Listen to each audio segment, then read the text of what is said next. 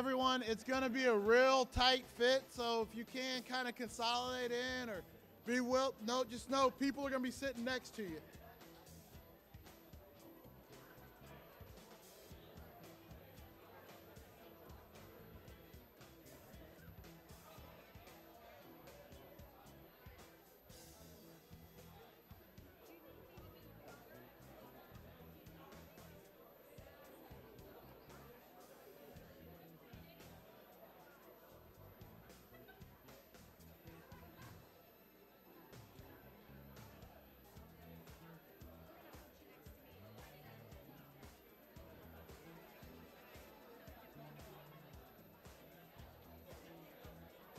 Come on in, come on in.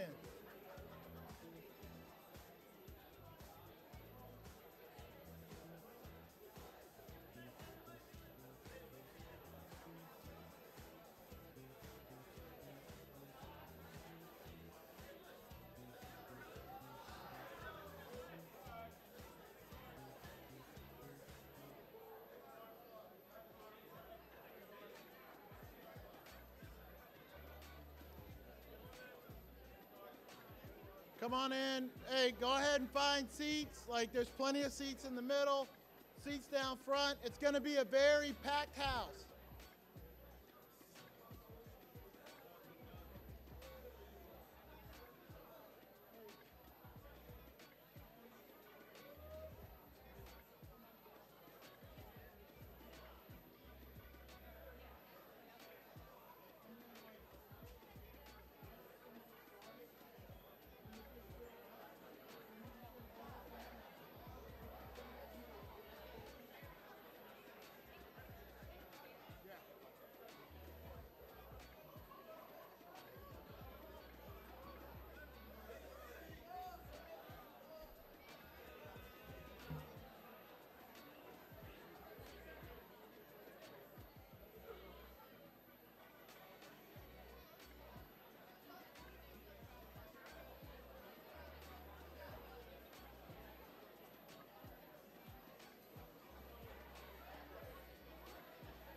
Come on in, there's plenty of room.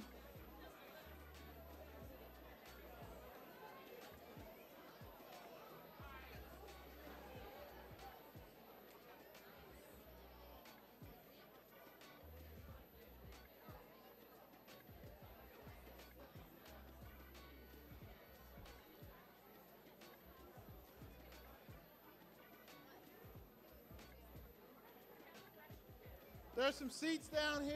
There's some seats up there. There's some seats over here. There's 3 down here.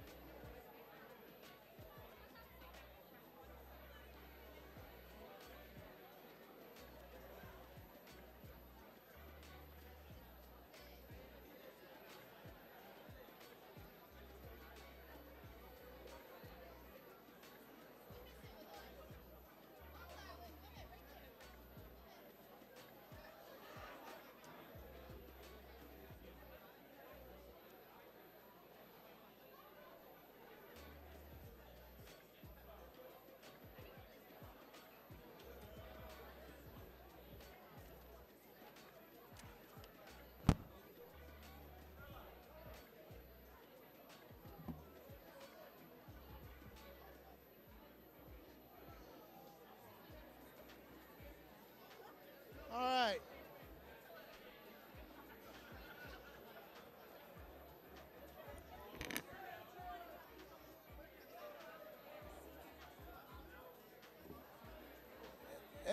If you have a seat, hang on everybody, listen real quick. It's going to be a very tight fit to get everybody in.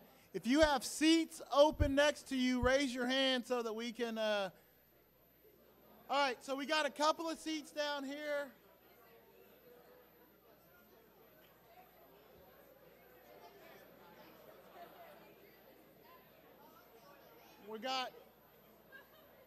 There's 2 seats down here.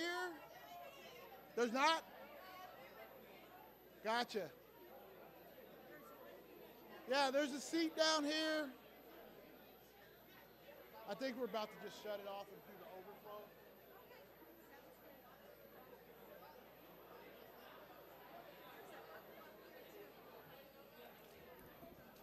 Hey,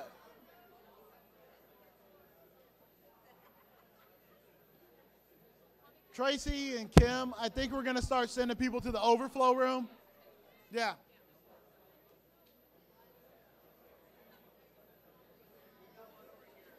I've got one seat down here for anybody that needs a seat. And there's one right there. Is there two right there? And there's two seats right here. There's two right here. There you go. There's one right there. There's one down here. I've got another seat up there as well, too. Isaiah.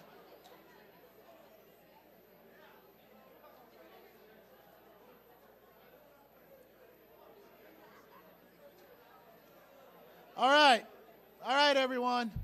It's 1:15. Well, it's 1:17. All right. Hey, everyone, I need your attention. All right, I know you're all excited to be here. So if you can, I ask that you chill for just a second. Let me make some announcements. Let's get this thing started.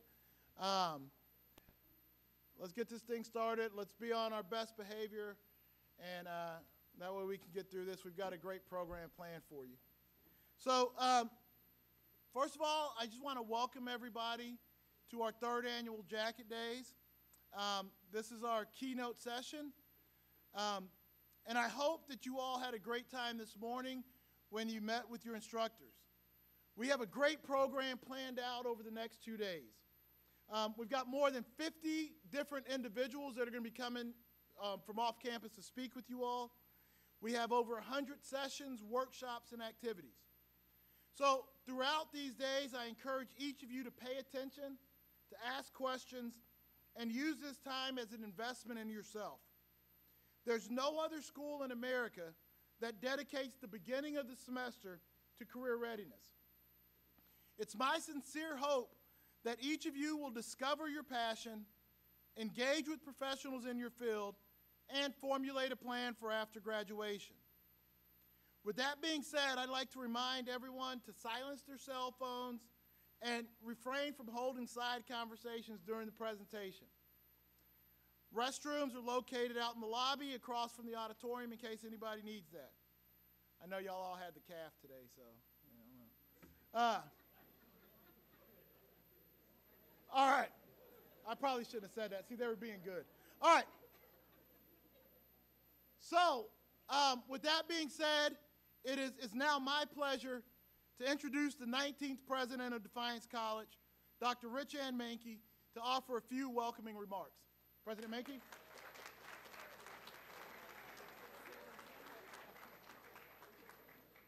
Great to see you all. Welcome back. Hope you had a nice break. Lots of learning to happen today, but lots of fun too. As Dr. Taylor said, today's our third year of Jacket Days, and I want to thank Dean Taylor, Dr. Caldwell, and the staff of the Institute for Career Readiness and Lifelong Learning for taking an inkling of an idea and turning it into Jacket Days. Like he said, nothing else in the nation. So could you join me in thanking them?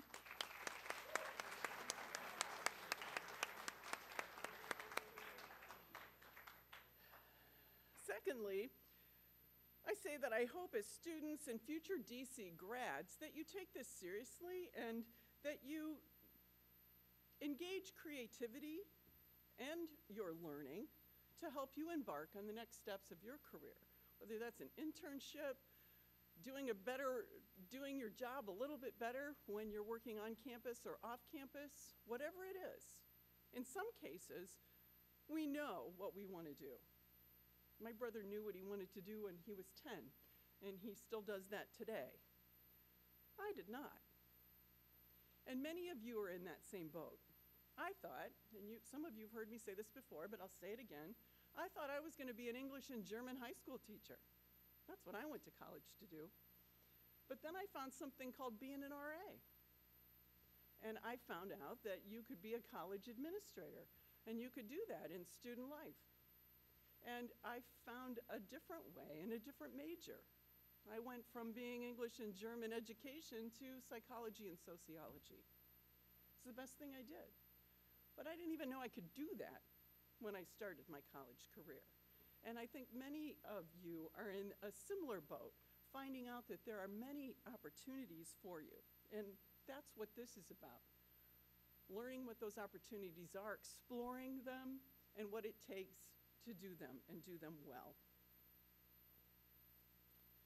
So I got ahead of myself, seeing what else I want to say to you. But you know, this is a great time and a great opportunity. I'm old. You all are young. You're going to have 60 people coming from off campus. You're going to listen to Gina Valentino today, and you're going to hear some things that may not make sense to you at this stage of your life and career. Project down the line, because there are so many things that we learn, not just from books and from information, but from people's energy, how they engaged in relationships, how they networked a room and found out how things work. It doesn't work like we say it does on paper, not all the time.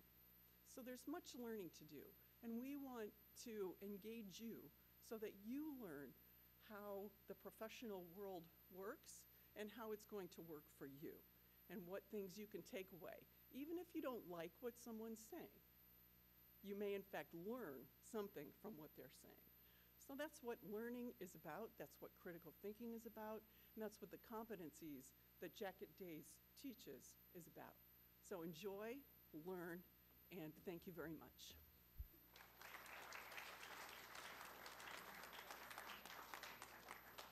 It's my pleasure to introduce Dr. Caldwell, who will give you a brief introduction and then present our keynote speaker.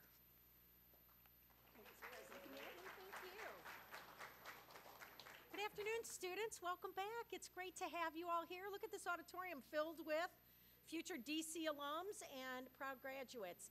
And we are thrilled that we're going to be part of your journey, whether you're just starting as a first-year student or you're a junior and you're getting ready to formulate your plan, and this will be closing in on your end of your career here next year. So allow me to piggyback on President Mankey's thanks, but I'd like to specifically ask the staff and the team from the Institute for Career Readiness and Lifelong Learning to please stand wherever they are. And folks, when you put on an event like this, it takes months. So please join me in thanking Dr. Taylor, Robin Ote, Nicole Hoffman, Tracy Army, Kim Esquivel. Everything you see, from the QR codes to the thank you gifts to the speakers to the escorts on campus to arranging every division, being in the rooms and helping with sessions, Dr. Taylor and his team did. And so they've done a really great job, and they've done this for you. So please, as the president said, and I'm going to say, take advantage of this. As I was sharing earlier today with the section of 201s, rarely in life do you ever get to think about your life, right? We're always so busy living our life. We got our phones. Oh, where am I? Where do I need to be next? Oh yeah, doctor called me, told me I need to be in here at 1:15, and you are. We live our lives constantly by calendars and schedules and our relationships with others, but we don't often think about for ourselves, whoa, what is it that I want to do? What is it I need to do? These 3 days allow you that luxury. So please take advantage of it. Talk to the speakers. Grab President Mankey, ask her a question. Grab me, we're all around. We're happy to share with you our journey and how we have become who we are and what we've done well, and the mistakes we've made. Because we've made mistakes, I've made a lot of mistakes in my career. And this is your opportunity to ask all of us. And to kick us off is a small private graduate from Adrian College, just north of us here. A friend and colleague who I've known for many, many years now. Gina Valentino. That's Gina. Come here, everybody. That's Gina. Exactly. She's here and she's ready. You're going to have some fun with her. So Gina was a marketing major at Adrian College. Oh, no, you're coming back. Sorry. You're coming back. You can have fun with Gina in a minute. Come back to me. Thank you. So, because you do need to hear her story. So she graduated from Adrian College, and throughout her career, she has worked with various Fortune 500 companies that you are very familiar with. She's worked for Disney. She's worked for Home Depot. She's worked for Tom's Shoes, Hickory Farms, and Little Baby Clothes, Oshkosh Bagosh. After many decades of working in creative marketing and working with these companies, she decided in 2006 to start her own company called Hemisphere Marketing, headquartered in Kansas City, Missouri. She serves on many boards, so in other words, she doesn't just run her business, she gives back to the community. She serves on many boards and supports many, many philanthropic organizations and causes. In particular, she serves as an instruction coach at the Henry W. Block School of Management at the University of Missouri. She is smart, she is very knowledgeable, and she's a lot of fun. So let's give her a warm yellow jacket welcome, Gina Valentino.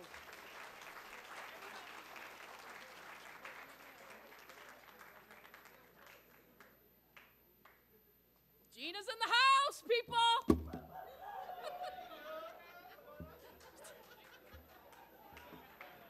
That is so lame. I'm short, it's lame. What's going on? All right, so we're gonna have fun today. Not really. How much fun can you have in a lecture hall with someone yammering?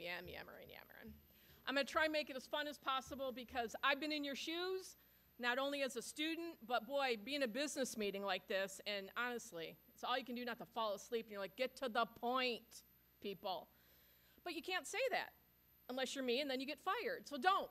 Let's learn from me. Don't do those things. Don't do those.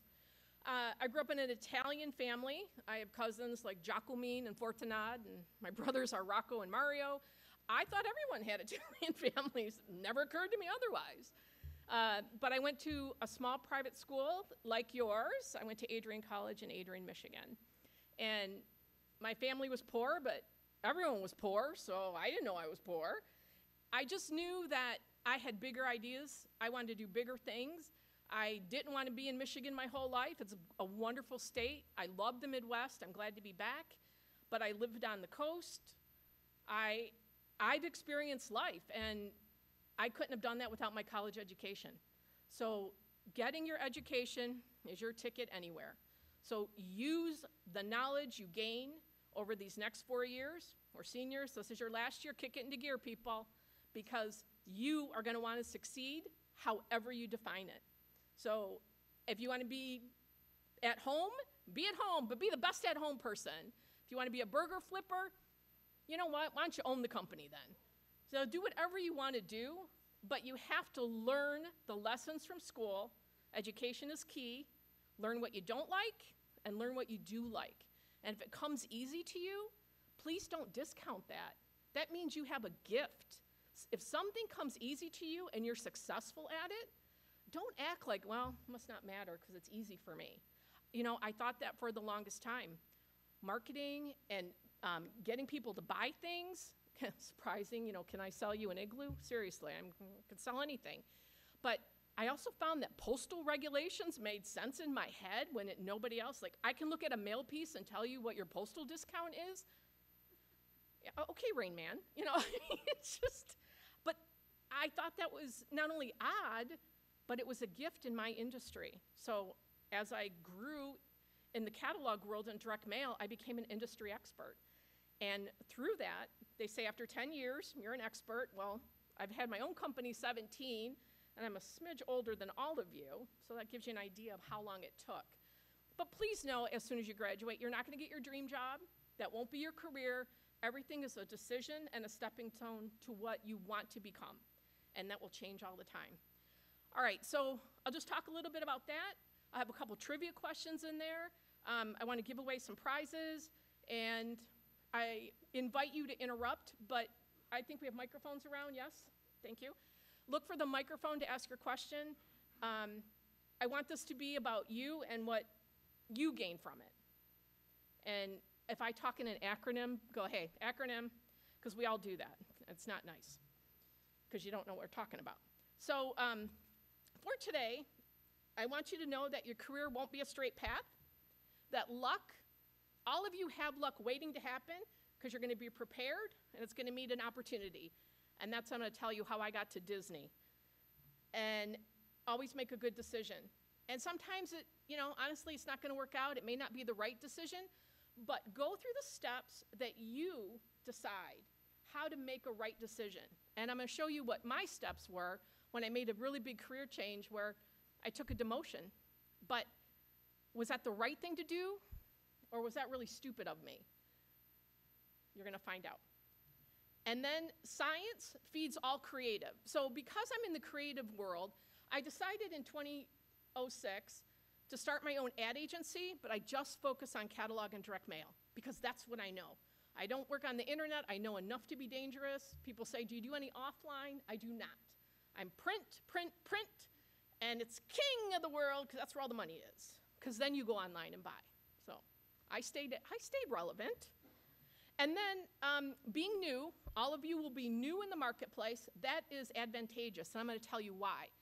And I'm also going to tell you what happens when I know you're new and you don't let me know you're new, and that will be detrimental to you. And then we're going to test your knowledge, so that'll be fun. All right, so I'm from the class of 1986 at Adrian College. Yeah, all right, people. All right, that's about enough of that right about now. Okay, that's nice. That's real nice. All right, so I grew up in Lincoln Park, so I put the arrow. Lincoln Park is just southwest of Detroit. And then I went to school in Adrian, and that's where the little cap is. So you have an idea, it's between Ann Arbor and north of Toledo. So I only drove an hour, to school. And back then, you had to carpool with people because back then many people only had one vehicle. Yeah. Oh, kids today. All right.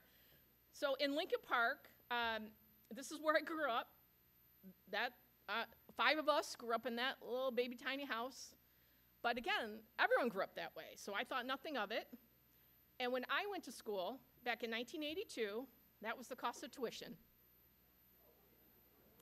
$6,996.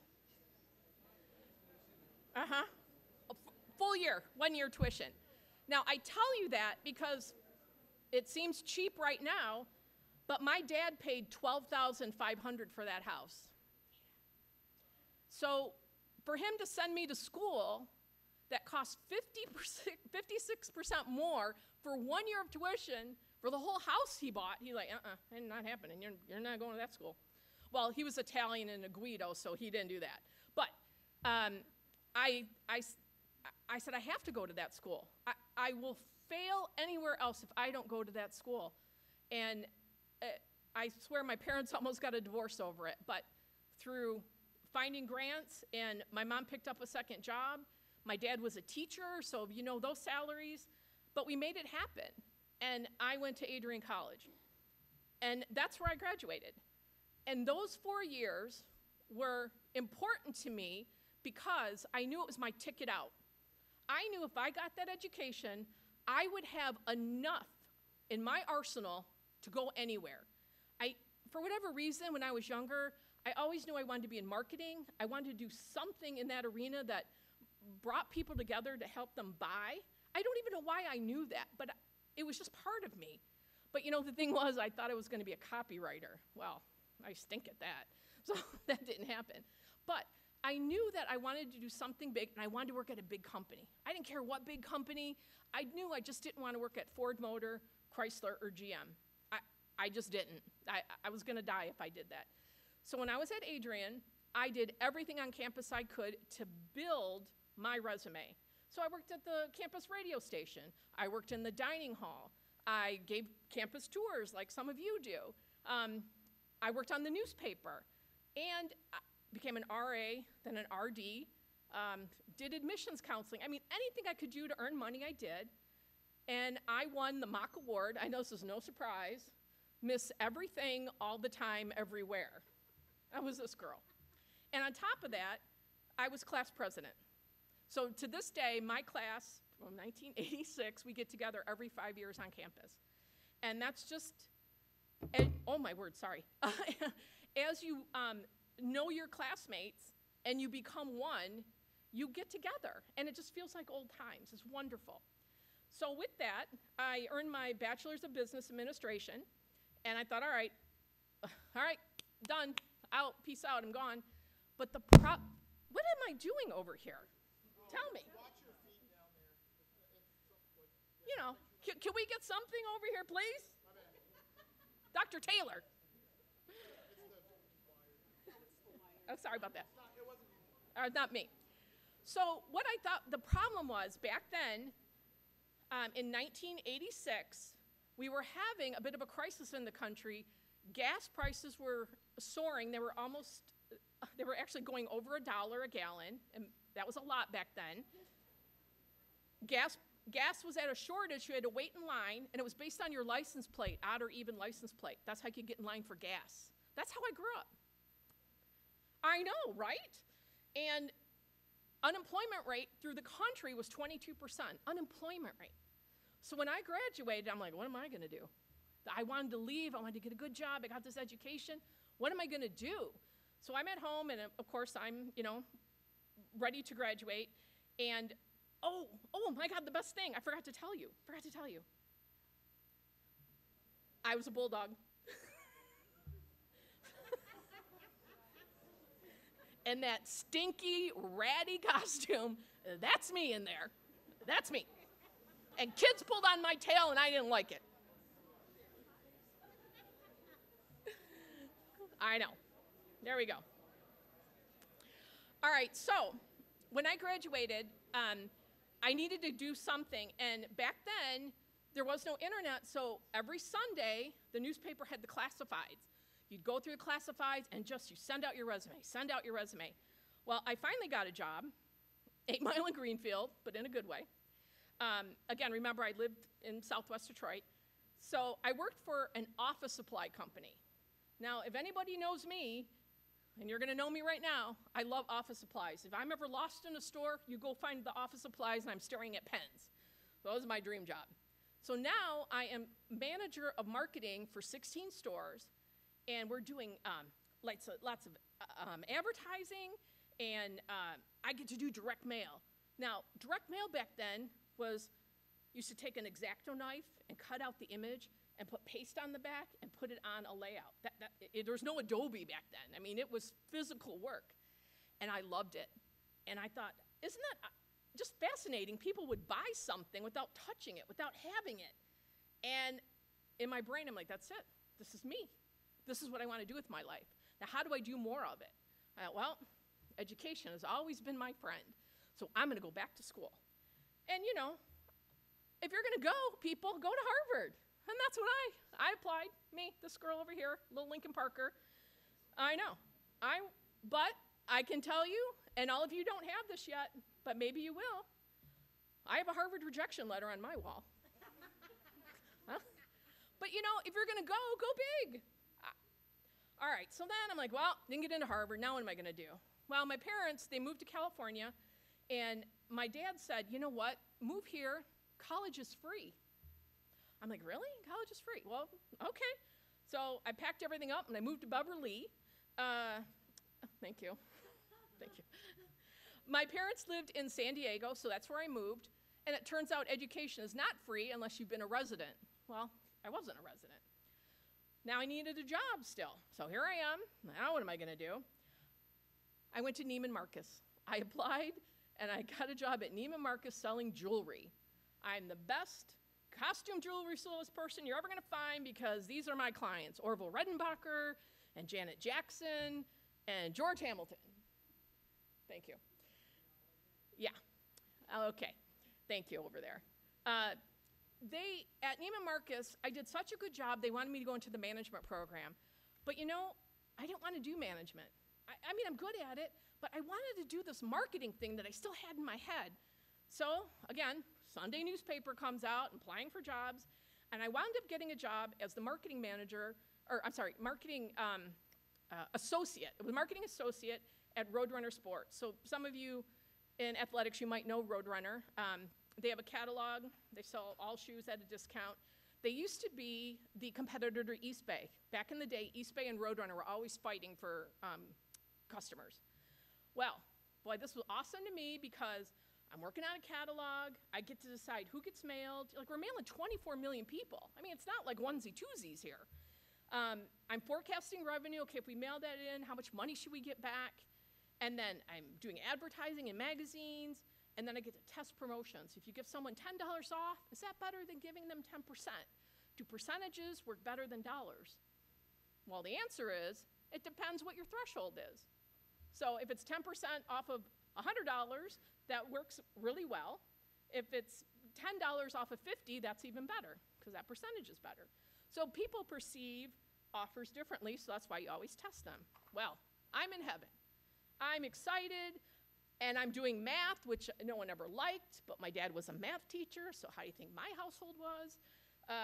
I'm learning statistics. I understand significance. I'm running sample sizes. People in college, I thought, who does that? I'm going to be in marketing. Why would I need that? Like, regrets. You know, learn your math. Learn simple math if you don't know anything else. And then you have to collaborate with others to come up with these ideas. So all of your group projects, I swear to you, they continue when you're older, even when you're close to 60. You're in meetings and you have deadlines. So all the things you do today and throughout your collegiate career, you do them later. Those things don't go away.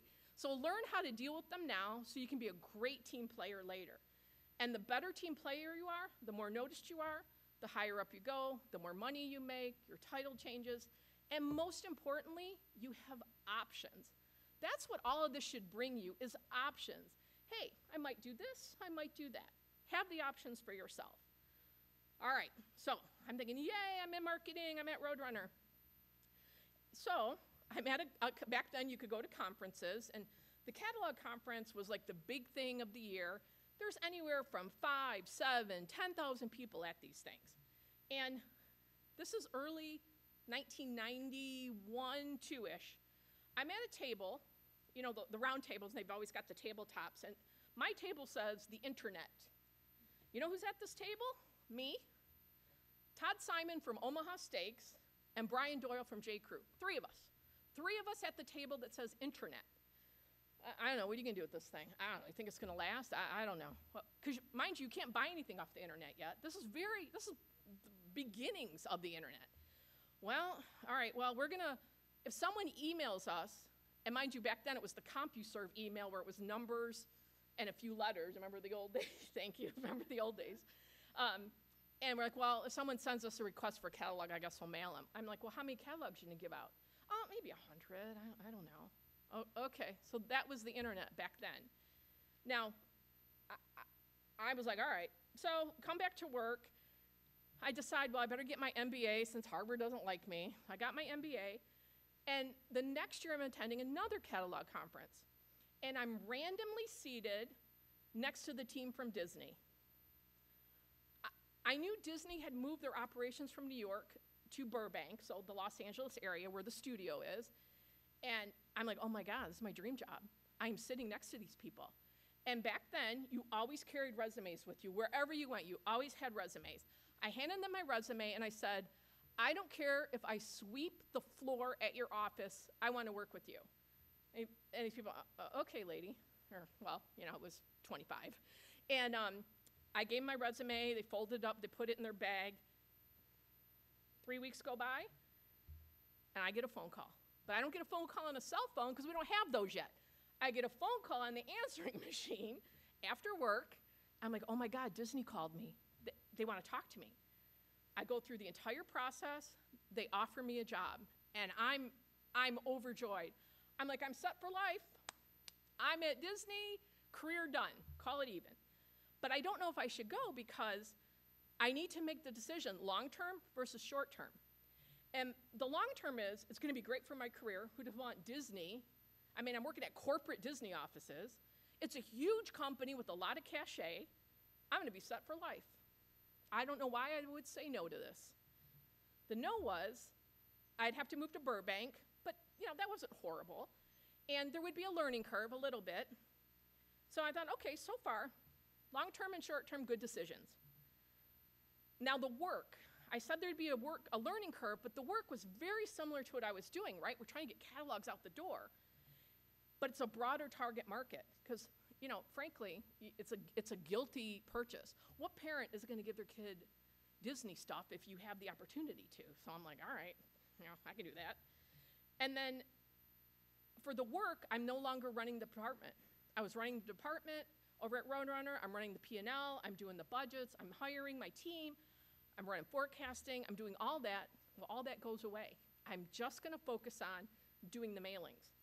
I'm like, well, I don't know, but I can do it.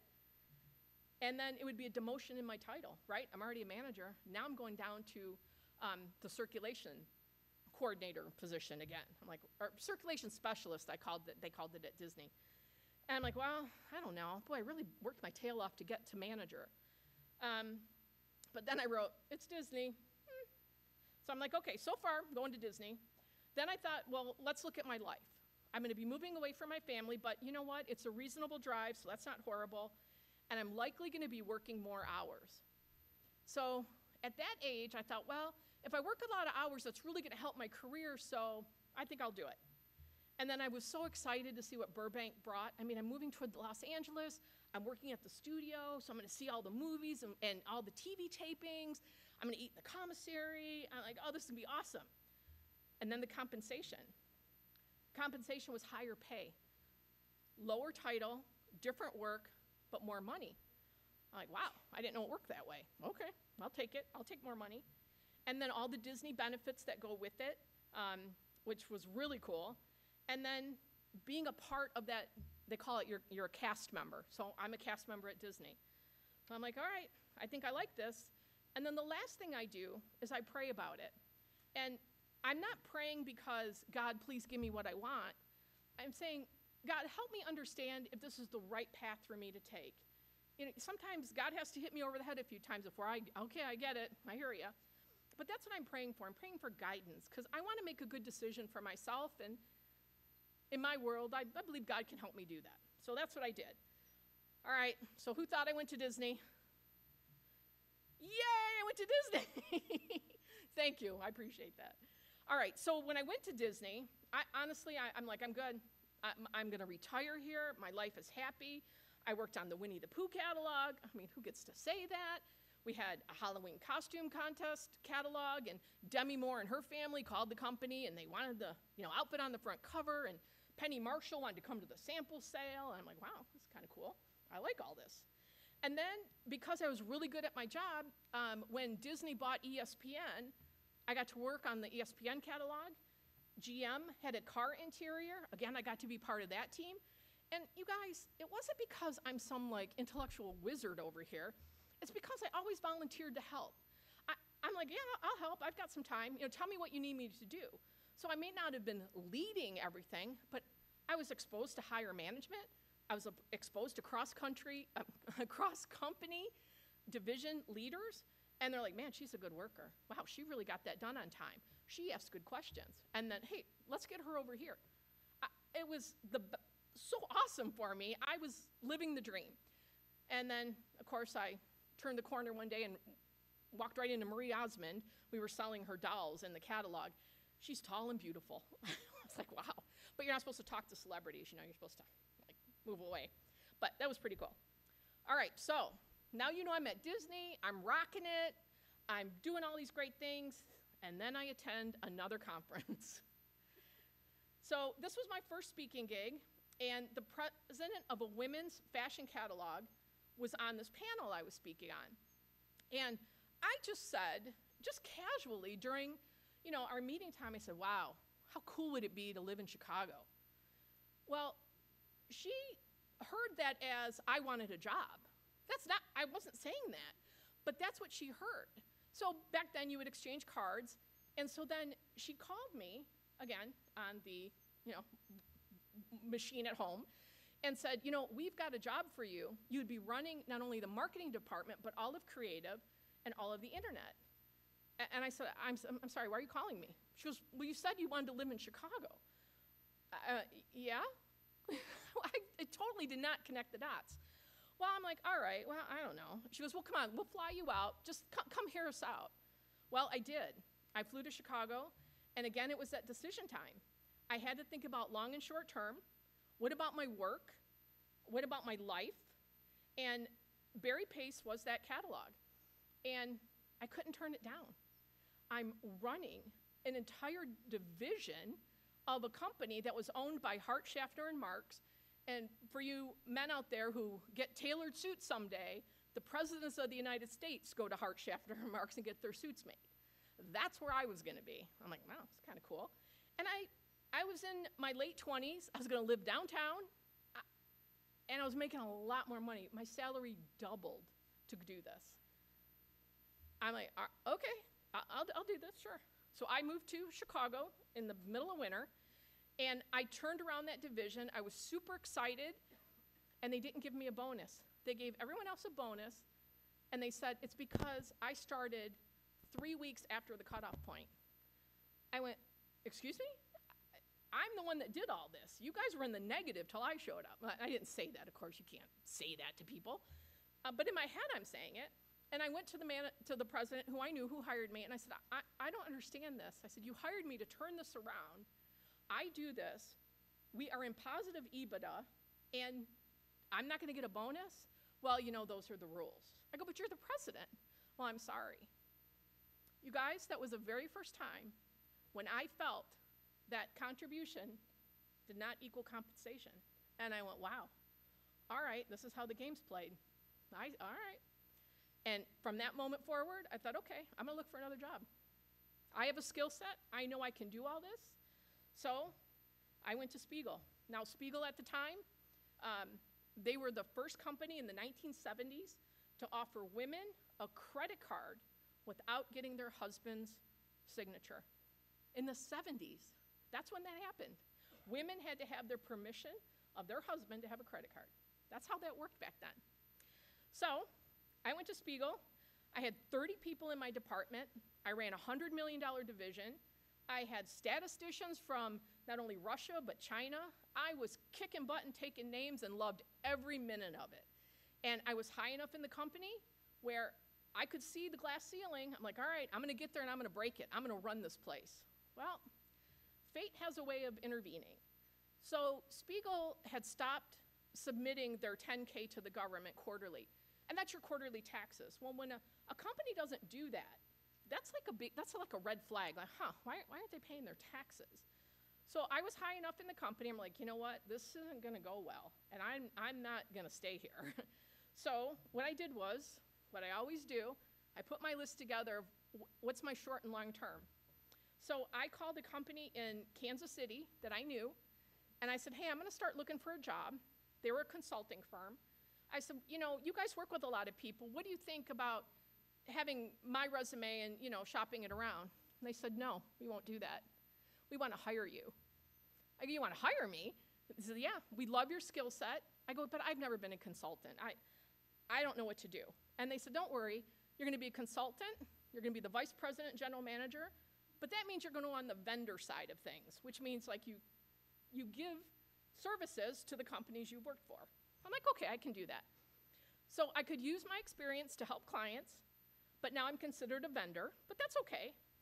Broader skill set, I could work with a whole bunch of companies and help them, and I loved that idea.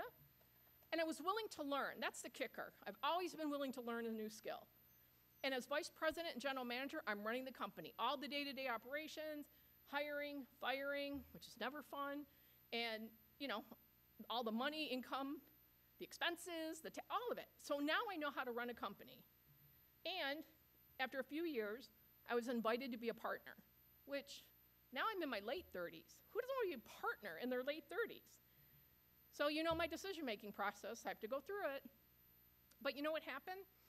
I was on assignment at the Oblates of the Immaculate Conception, and it was Christmas time, and I had just driven through the nativity scene, the outdoor nativity scene where you listen to the music. It was so lovely, and back then we had Blackberries. Blackberries were all the rave, so I had my Blackberry. I get back, and I'm staying at the convent, and I'm in the lobby, and on the Blackberry, the red light shows up, and I look, and it says, hey, we've got your partnership paperwork ready. When you come back, let's talk to your lawyer and get this settled. I'm standing in front of the crucifix, and I feel like an anvil is sitting on my chest. I can't breathe. I'm standing there, and I'm like, okay, God, I hear you. This is not the right answer for me. Shouldn't a partnership be like the happiest day of your life, or at least one of them? Shouldn't you be overjoyed that you busted your tail and you're finally being recognized? But I couldn't. And two reasons. I felt that I had a bigger calling. I felt like I needed to do something different. Now, part of it is because my dad had just passed away. So I had been, when you step away from work, you realize sometimes things are bigger than work. So when I got back to the office and all this is happening, I went, I want to operate differently. I want to help clients learn how to do what I do. So then I can step out of a job and then go to the next one. Like, I don't want to be their person 24/7. I want to teach. So that's what I did. I turned them down. And it was a long process turning them down. We went through 3 weeks of back and forth. But when I said no, that lifted from my shoulders. I cannot tell you the difference it made in my life. And with that, I thought, I'm going to start my own company. And I called it Hemisphere Marketing because I'd been tested at every company I went to because I've always been one of the youngest managers. Shout out to all you overachievers out there, But people don't believe you're as good as you are. So I'd always been tested, and I test almost dead center on the left hemisphere of the brain and right hemisphere. So for those of you that get your left and your right mixed up, you're probably accessing both sides of your brain as quickly, and that's why you get your wires crossed. Now, I don't know if that's true, but boy, I love saying it. So I felt, it happens. So that's how Hemisphere Marketing came into play. But I was considered an expert in my field. I had 15 years of doing it. And I knew the industry, the vendors, my network. I'm like, okay, this sounds pretty good. And then I had enough savings for 1 year.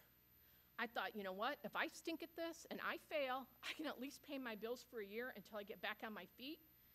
And I knew that URL, Hemisphere Marketing, was available. So went to GoDaddy and bought that real quick. And that's how I started. And I talked to my mentors, my industry mentors, about starting my own business. And nobody said no. They just said it's going to be a lot harder than you thought. And it is. So I knew, and my mother would always say, hey, if you make that decision and it doesn't go well, what's the worst that's going to happen? So I thought, all right, Mom, the worst that's going to happen is I will go back to corporate America. I've got the vitae, I've got the resume to do it. So I launched it, and day 2 I had 3 clients because people knew I was leaving, and so they came with me.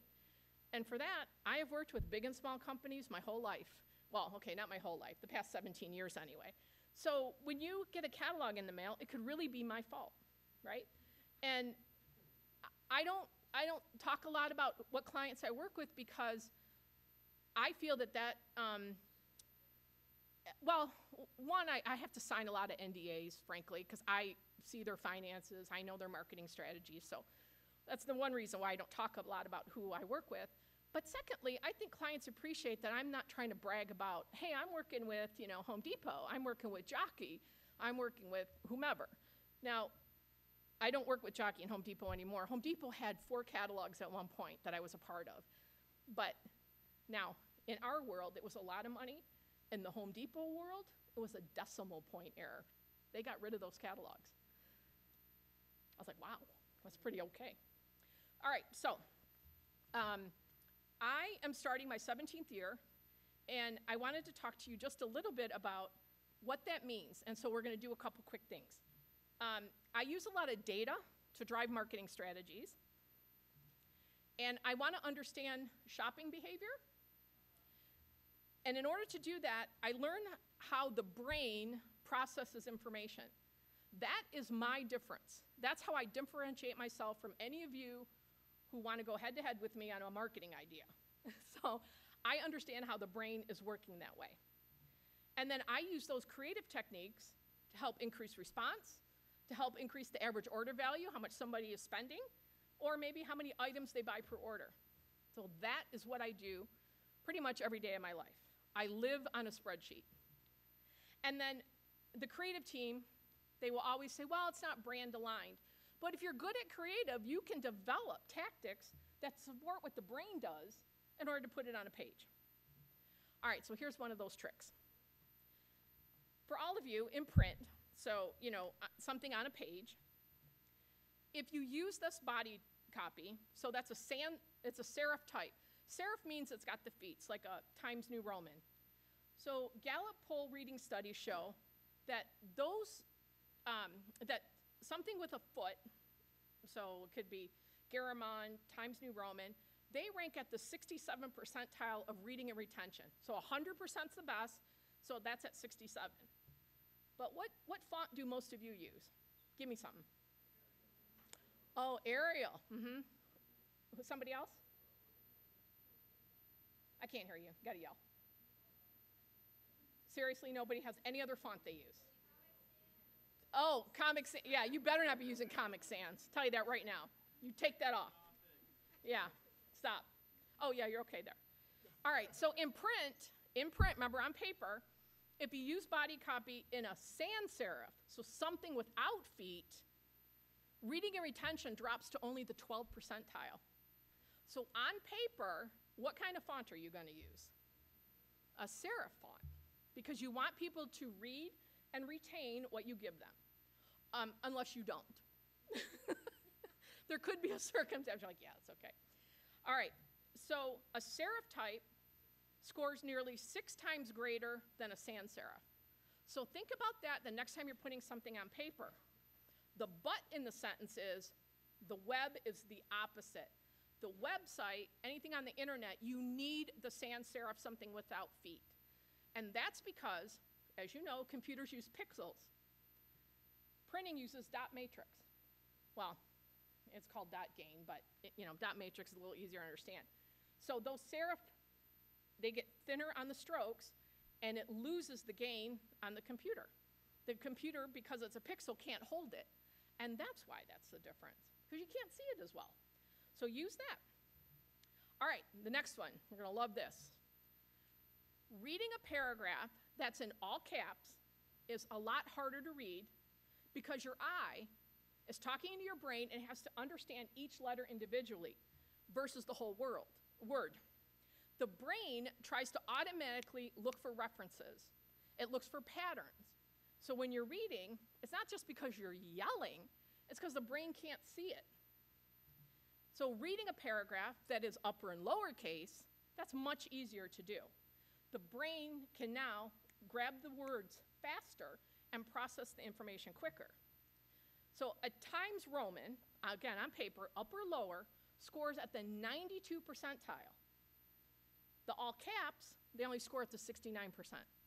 So that's why you want to try to use upper lower always, and very sparingly use your screaming all caps. All right, next test. What's that say? Does it? You see how the brain wanted to put that all together for you. Isn't that crazy? Yeah. All right, so using color in creative, that's attractive, it's fun, but color should be used to organize something. You want, like if you're going to use a background, you want all of it to be together so a reader understands, oh, this piece goes together. You want it to call attention. That's why you ever see sale prices are always in red. That's arresting, it's interruptive, it's alerting.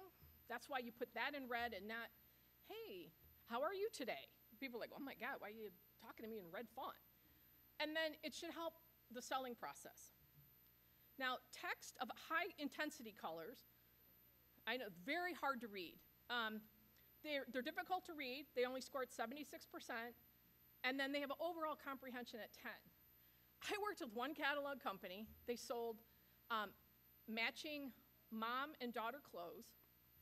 And the owner insisted that all the copy be the same color as the primary color in the outfit. I said, please don't do that, and here's why. No. I said, all right, why don't we test it? Let's go ahead, we'll do it this way, but let's take a small percentage, again, statistically significant, let's get your sample size right, and we'll do it in a regular black font. And sure enough, she could not believe the difference. But that's because when you're designing on a page, you're not decorating. That's the biggest fallacy, is decorating a page versus designing to sell and have compelling behavior. You're trying to move people to do something. And that's a difference between marketing and decorating. So keep this in mind as you do things yourself, whether it's your resume or you're building a portfolio. Think about how you're moving behavior. All right, here's another good one. This reverse out copy. So many people want to put copy in the center. So typography, that's, using text. It can't be about decorating or aesthetics. So copy and reversed out is one of the most difficult things to read. I know people like to do it, they think it's cool, but it doesn't work. Again, that's all about decorating versus selling. And then the other part is, if you use that serif, something with the feet, the reverse out text, the black ink, see, it's a problem of being Italian. The black ink saturates the area and it won't hold the font. That's the other problem on paper. But if you want to do it, if you want a center copy, use short sentences and maybe do it once or twice. And then you can increase readability if you move your copy to be left justified, and then use a sans serif for the best reverse out. So you can do these things if you know why we do them. And that's what I help teach people to do differently. And then these darn color combinations. Oh my goodness with this. Colors vibrate. And I know green and red is all about Christmas, but those are two of the most vibrating colors, so you really have to be careful with that. So I put the slide up so you have an idea of what colors work well together and which ones conflict. And that's always a problem. Blue on magenta. Cyan is blue, by the way. Cyan, that's a printing term. Cyan out of yellow. Magenta, again, printing term, it's a red out of green. All right, now we're gonna show you how this works in real life. So a company had hired, I speak at conferences, and so part of what I offer is, hey, if you wanna give me some of your pages, I will show you how to redesign them for free. But you gotta let me talk about them. I won't embarrass you, but you have to let me show the before and after and why we do things differently. So when we look at this, we see specials, send cut flowers. Can anyone give me one example of what I talked about that is wrong here? Just one example. Anybody? Yes, yeah, I can't see you, but go ahead. The background is noisy, absolutely right. Oh, yes, Tyler. That's right, contrasting colors on the text, perfect. See, you guys got it. Now, why these folks didn't get it? Come on now. The other problem is, do we care that you take MasterCard and Visa? Like, is that new to you? Do your customers not know credit card is offered? Do you see how much room they dedicate to that? And they're selling flowers, which are fresh. So why not, here's the redesign, use the white background. Show flowers that you're gonna send people. Then say what you're gonna say, say what you're gonna sell. You want them to send fresh cut flowers, so we start there. Everything you see on the after is already on the before. It's just shown differently. Increasing sales, we talk about our specials, and now you see the footer has, of course, the page number, but now we put the URL and phone number. We don't need to indicate that somebody takes MasterCard and Visa. But you see what happens. But the difference in how the presentation is. But more importantly, does it make more money? Do you sell more? That's the goal, sell more, and we did. Now this other one, I was presenting at the mail order gardening conference. There's also a Florida fruit shippers conference. Yeah, there are. All right, so here you see we're selling pruners. Well, what is the headline on all of these? They just say the name of the pruner constantly, constantly, constantly. And I'm like, well, I don't care. What does it do for me? So in this instance, the whole thing was they would ship everything to you for free. So why not lead with that? So now we've got free shipping. And then each pruner does something specific, and that's what you call out as your headline. Now we know, all right, if someone needs left-handed ones, we got them. But did you know that in the first one? Absolutely not. Did you know something that was powerful, could cut a thicker branch? No, but now you do. So that's the difference in selling off a page and decorating a page. You can kind of see it now that you have a A and a B. All right, few things left. The left to right, the physiology of reading. We read left to right. The problem is, if you do ragged left, which means the left side, you see it's all ragged, in and out, and it's justified on the right, that has horrible reading retention, only 10%. That's why you don't do that. You don't put copy and wrap it around something on the left-hand side. Just don't do it. It won't work. Don't even bother. Just don't bother. The other thing about point size of your font, the most comfortable reading fonts are 11, 10, and 12. The problem is anyone over the age of 40, just slightly over the age of 40, needs to have the reading glasses. So Beyonce, Justin Timberlake, Kevin Hart, Gwen. Now, of course, Billie Eilish, she's 21. She didn't need them. But that's what you have to think about when you're doing typefaces. All right, I told you I worked for a lot of, interesting companies. So this one, very exciting. Now, what you're seeing here is just a mop bucket and wringer, your everyday commercial mop bucket and wringer. Uline sells it, and Uline is a big catalog, and they sell a lot of stuff for the office, like cleaning supplies and such. 26 quarter, they don't do a lot of copy. And then this other catalog company is called Global. They also sell it, but they do more copy because they have more customer service info. Now, the client I work for sells the mop bucket. But I had to design it for their customer. The ultimate inmate mop bucket. Construction reduces the potential for making weapons. This girl, prison supply cataloger. And then I worked with the monks later that week, and then I went out to Fredericks of Hollywood. There's a horrible joke in there, but let's avoid that. Yeah, you see what I'm saying. All right, so with this, I can't just say it's an everyday mop bucket. We have to understand for that customer what can be done. And now we talk about all the plastic can't be used as a shiv. That's nice, everybody. That's swell. I'm like, all right, what else do we need? And then we put a caption, no removable metal parts. So same mop bucket, everybody. Same mop bucket. Same mop bucket. It's how you market it to the customer. But these, they don't have to say all that. But, the office of the prison supply company did. So that was a fun couple of years for me. I was glad that client is no longer mine. Oh, yeah. All right, your online resume. I know you guys are doing them. What I want you to think about is saying the same thing but differently. You're going to be using the keywords that are in the job description. So you have work that you've done, translate it to what the job needs. So here's an example. You manage the dining hall, and you do special events, including what will be on the menu, and of course, you're scheduling the staff and the students. But when you're looking for a job, you might read it and go, oh, I do supervise weekend catering, and I do customized menus, and I coordinate the banquet teams. So they're calling it banquet teams, you're calling it special events.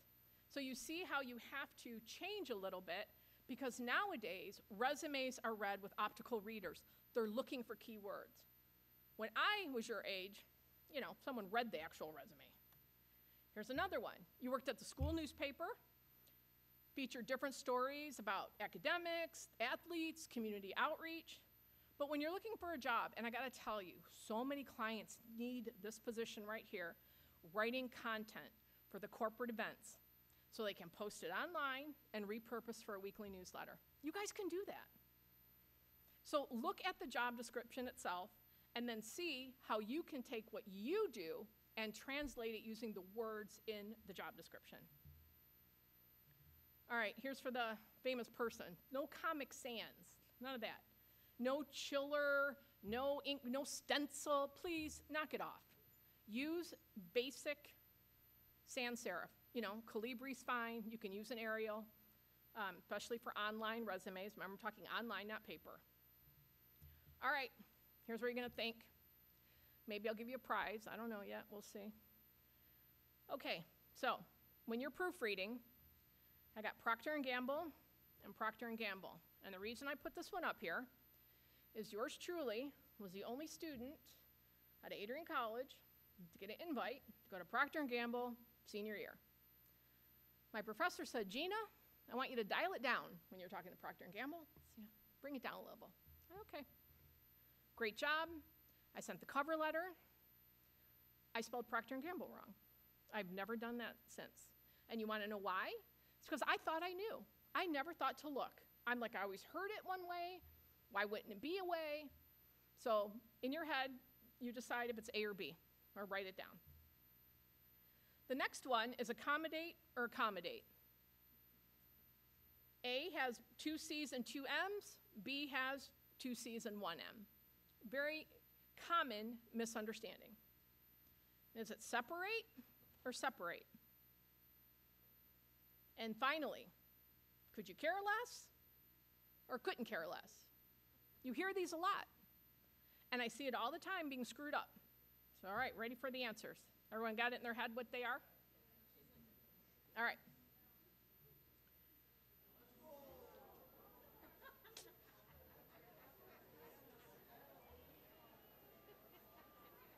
Yep. Procter & Gamble's ER. That's not what I wrote. Yep. Accommodate, the way to remember that is because you're accommodating someone or something. There's 2 C's and 2 M's. 1 for me, and 2 for you and 2 for me. So it evens out. Separate, you got the 2 A's. And the E's are the bookends. So you got to think of ways that you're going to remember it. And you couldn't care less. If you could care less, there's room to care. But you can't care less, so you couldn't care less. By chance, did anyone get all those right? And not the grown-ups. Oh, serious? Oh, the overachievers in the middle. Okay. Oh, in the back row, overachiever. Both of you. Seriously with me. On this side, anyone on this side get it all right? Well done, well done. Yeah, those, over here, where? Who got it right? Oh, smarty, nice, nice. That's awesome, that's awesome. Is there about 5 of you? 1, 2, 3. Oh, 4, you got a whole bunch right there. I don't know about that group. I know, I see you, and you guys. Okay, that's awesome. Oh, all right, so on the job, here's where you guys have the greatest advantage, and you don't take advantage of it. You are new to the company, you're new to the department, you're new to the industry, you're new to the process, you're just plain new. And what you guys don't realize is that is your sole advantage, because I don't expect you to know what happens in my organization. I don't expect you to know how we do things around here. But what I do expect is that you ask me a question. Because if you don't ask me, I don't think you care. Because I know you're new. You see how that is from an employer's perspective? I think you're not interested. You don't want to learn. You don't care to ask. Why aren't you raising your hand? Why don't you want clarification? And then it kind of dawned on me.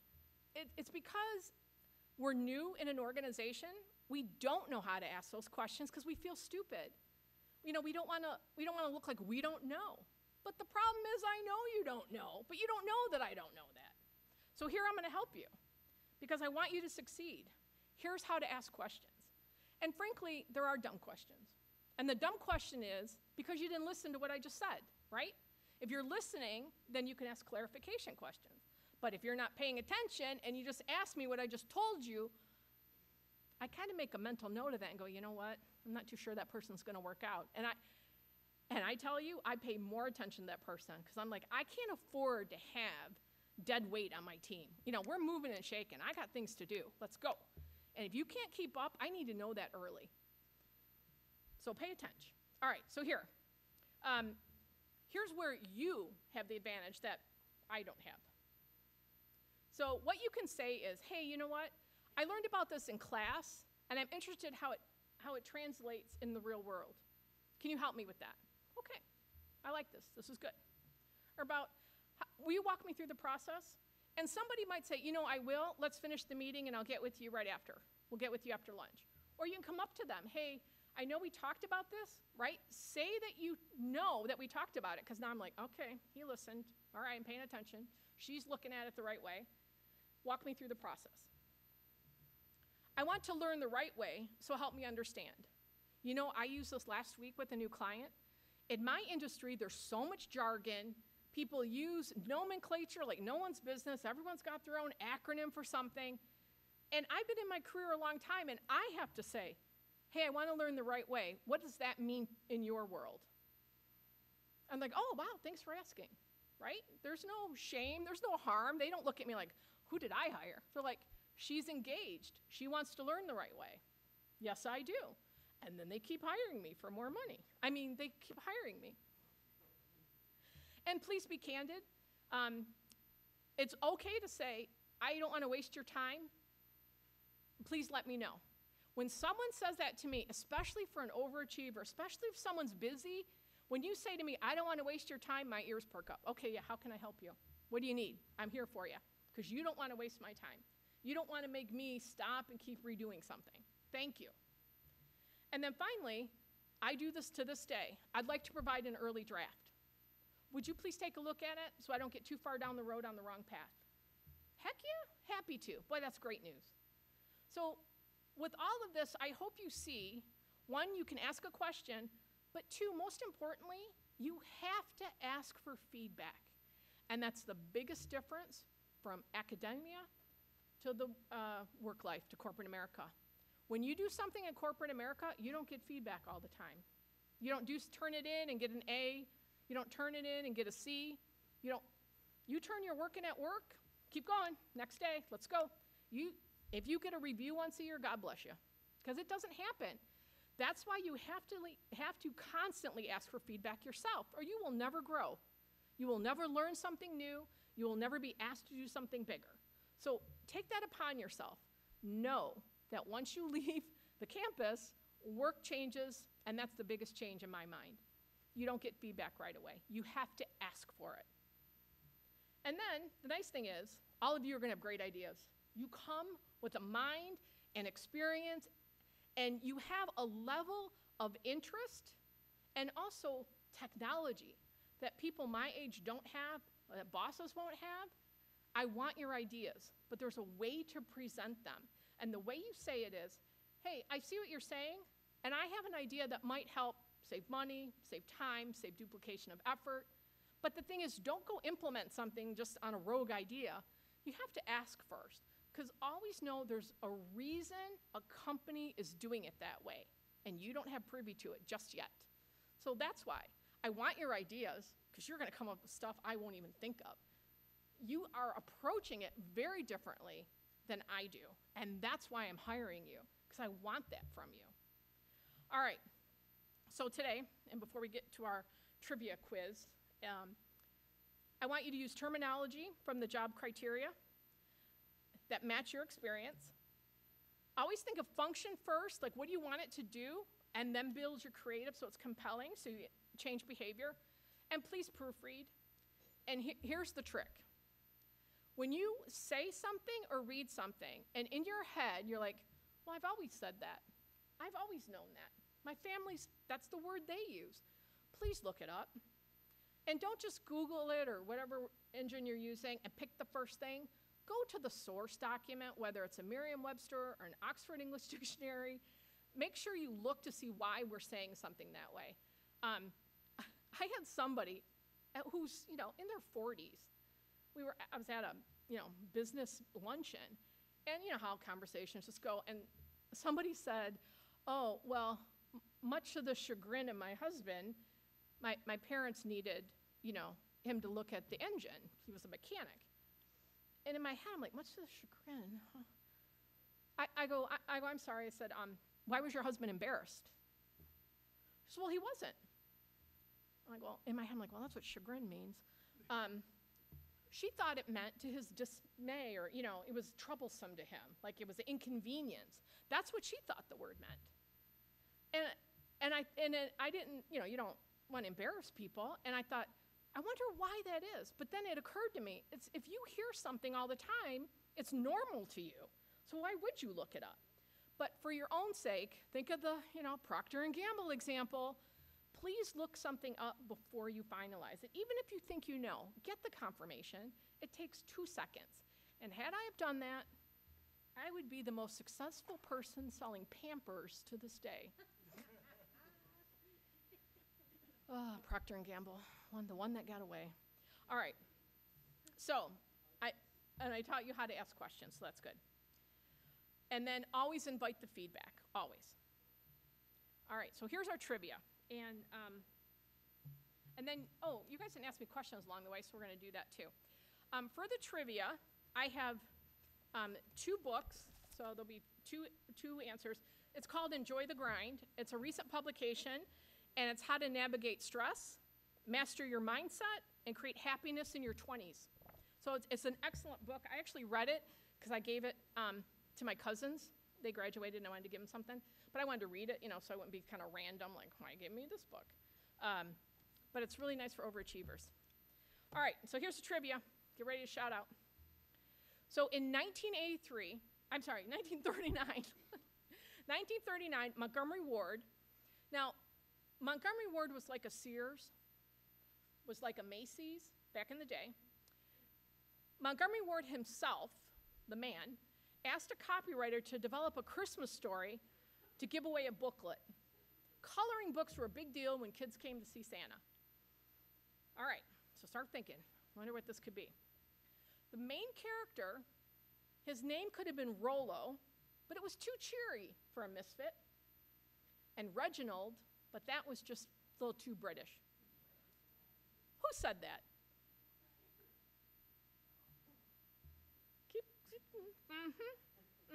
I see ya. All right. This group, I'm telling you. All right, so it was reprinted in 1947 and developed for theaters as a 9-minute cartoon. 9 minutes. And then it became a live stop action movie, premiered in 1964, and is a favorite Christmas movie. Rudolph! Yay! All right, well, come get your book. And someone over here yelled it too.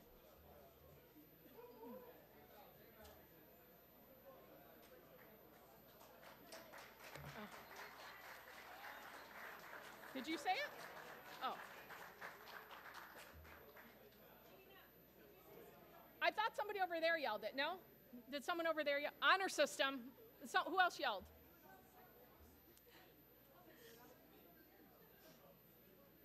No? I thought someone yelled it over there.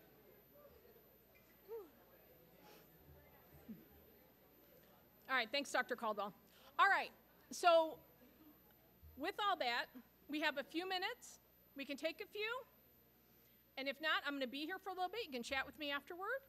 But please use your time here at Defiance to really build who you want to become.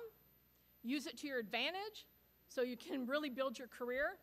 And make good decisions. They always won't be right, but know that you went through a process to make good decisions. All right, who's first on a question?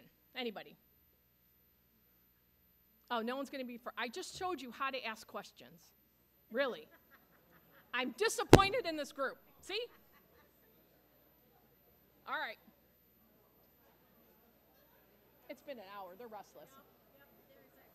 Oh.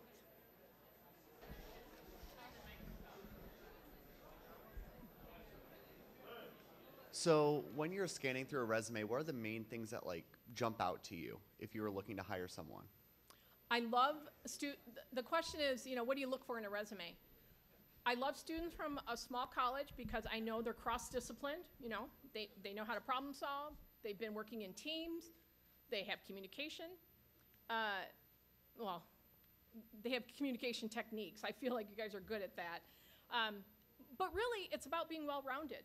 You just don't have one thing. I want to see that you tried some things. What did you do at school? Were you just You know, a bookworm, or do you have a couple activities that you want to include? That's the best thing to do. Because again, I know you're just graduating. I don't expect you to have my resume. I expect you to have your resume. I know that. So do things outside of your comfort zone. Try things. It's good. You don't have to be the bulldog costume. You don't. And that did not help my resume. All right. Oh, yeah. Oh, yes, doll. Yes. Oh, the question was, did I do internships when I was in college? We didn't really have those a lot back then. I did not, but I had a lot of jobs. You know, just had to work and pay for school. So those helped me. Yeah. All right, Dr. Taylor. The students can find me. They need me. Yay for me!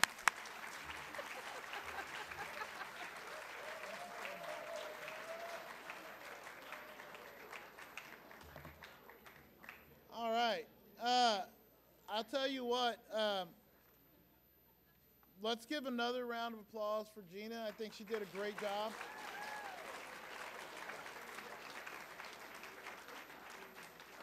You know, for those of you that have had me in class, you know that one of the things I always tell you when you're writing your papers is that the most dangerous thing in the world is a college freshman and a thesaurus, right? Because you look up words and don't. She echoed what I'm saying. Don't just look words up and don't know what they mean, right? The other thing too is, you know, all that advice that she gave, take it to heart. Use it. It'll make you very successful. I really want to thank Gina. You did a great job. I can't think of any better way for us to kick off JacketDays 23. The other great thing that Gina did is we finished a little early, so you're gonna have a little bit extra time, which I know that you all are sad about. But before we go, I do want to give a couple of reminders. Remember that tomorrow, 8:45 is the kickoff session. We'll start off here in Schaumburg. We also, tomorrow at 8:45 at the kickoff session, we'll announce the winners for our Dress for Your Career contest. Remember, take a selfie. I don't know if the 201 students know this, but take a selfie, dress up like you think, like what your career is going to be. Take a selfie, post it to Instagram, Twitter. Are those two? Or do we got Snapchat or whatever? Okay. Well, you post it to. I don't think you're going to post it to Facebook because that's where us old people are. But Twitter, Instagram, post it up there. Hey, listen. Tag MySpace. Yeah, I still rock my MySpace. Tag it to Jacket Careers, right? And then use the hashtag JacketDays23. We'll be giving away. We'll announce the winners tomorrow morning. And then we'll announce the contest for the next day as well. The other thing, remember, we are having a dodgeball tournament tomorrow. The honors program is going to be running that dodgeball tournament. There is still room for teams to sign up. Put together your team of 5. I don't know if you all saw on Twitter or Instagram, but team policies and procedures, which is student life, they're calling all you students out. They're ready to bean you students in the head with a ball. So, get a group. Hang on, everybody. Hey, the sooner, if y'all listen for a few minutes, we'll be done. All right. So, if you want to participate, unless you're scared of Dean Marshallek just throwing one at you, right? Unless you're scared, sign up. We got room for a few more teams. Team of 5. You need to have a team name. We'll be giving prizes away, first, second, third place, and we'll give prize away for the best team name and best team spirit and best costumes. Finally, Listen, hey, everyone, I got to last for 3 days, so I don't feel like yelling. All right, finally, okay, make sure that you go through your program tonight. If you don't understand what your requirements are that you need to complete for this class, you need to ask questions, okay? You need to ask questions. Don't wait until Thursday and say, Dr. Taylor, I didn't know I was supposed to do anything. I ain't got nothing for you there. If you don't understand what you're supposed to do, ask questions. If you are still having trouble, if you're having trouble scanning QR codes, you need to come over to the information table in Sarek after this, and we will get you taken care of.